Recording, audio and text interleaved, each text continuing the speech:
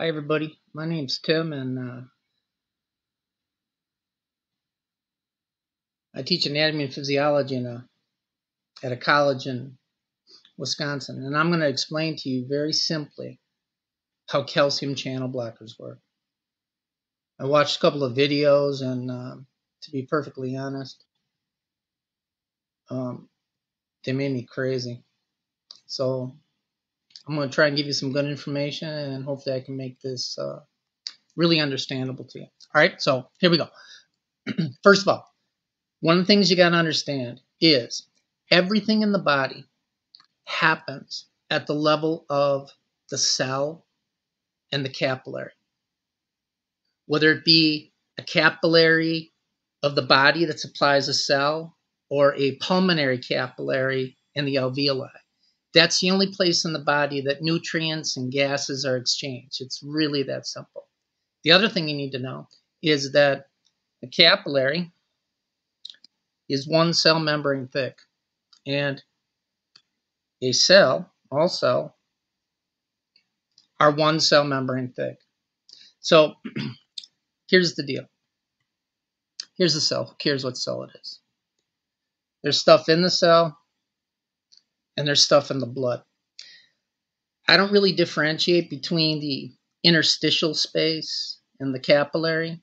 To me, it don't make no never mind. It's either inside the cell or it's in the blood.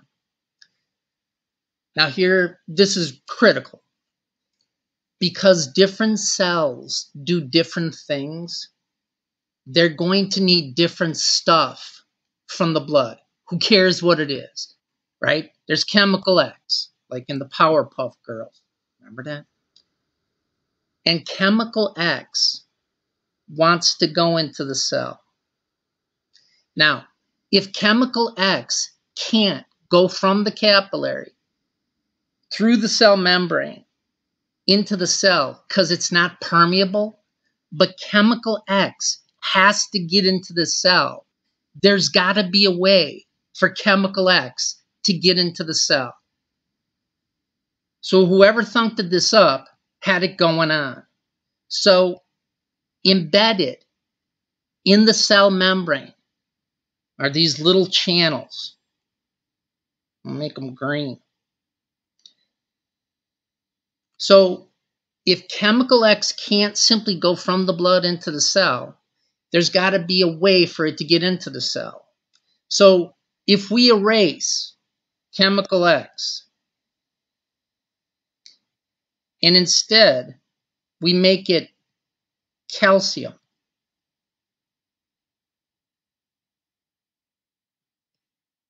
I'm left-handed, my handwriting ain't that good. That's a calcium. It looks like carbon dioxide. I'll work on that. That's terrible. Hold on.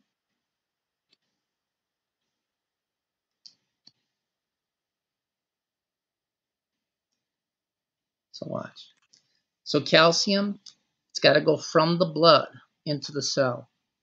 The only way it can get into the cell is by going through a specific protein channel. And again, you're not going to believe this. Called a calcium channel.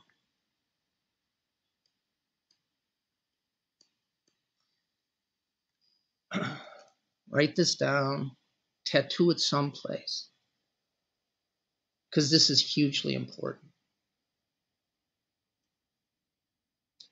I'm going to write it down for you because it's so important. The most important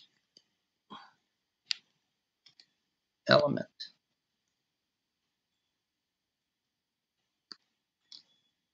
in muscular contraction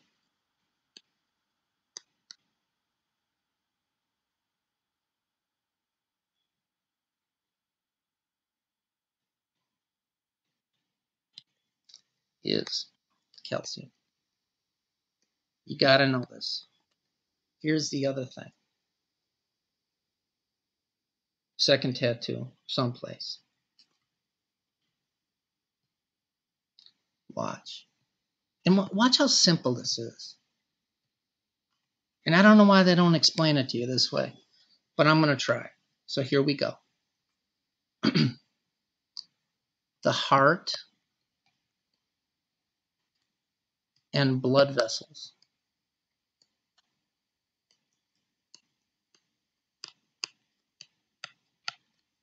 You're not going to believe this. They're made of muscle.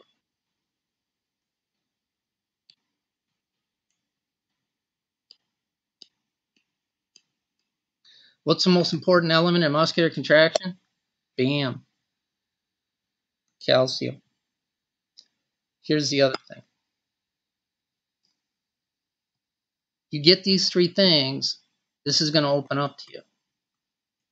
The heart and blood vessels, because they're made of muscle. But here's the kicker. The heart and blood vessels, arteries and veins, rely almost exclusively on calcium from the blood to contract.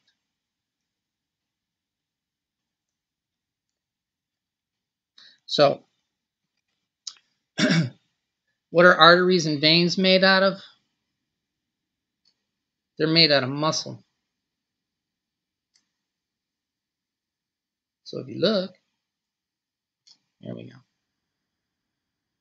Make it red for an artery. Here's an artery. What's the wall made out of? Muscle.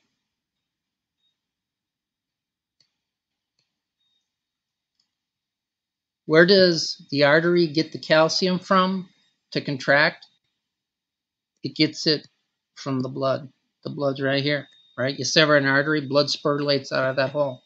That's where the calcium is. Can calcium willy-nilly go from the blood into the muscular wall of the artery? The answer is no. How does it get in there? Here we go. This is a killer. It has to go through a specific calcium ion channel that make up those muscle cells. And this is the important piece. And when calcium from the blood gets into the muscular wall of the artery, it causes that muscular wall to contract. And when it contracts, what happens to the diameter of the artery? It gets smaller. And now you got to pump that same amount of blood through arteries that are smaller. That means that your little left ventricle has got to contract harder. It's got to develop more pressure.